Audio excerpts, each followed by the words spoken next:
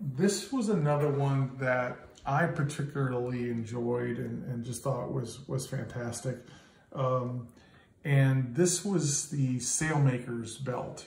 And we named it that just because of the stitches that you see here on the ridge of the belt.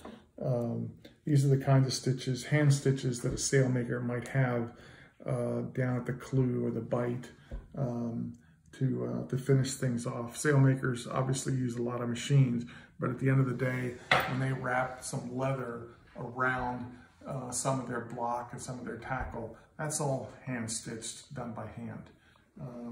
So these are two ideas that we brought with us to Portugal to get them started. And I'm going to pick out this one here, the Sailmaker's Belt. And you can see how they've done a terrific job of replicating the original belt. Now, a couple things that I want them to look at is, number one, I don't like the color of the hand. This is braided nylon. I don't like the color of that. I like this more natural color, so I'm going to have them go back and take a look at that. I also like this darker this darker color. You know, appreciate the idea that they have here, but definitely going to be looking at a dark color.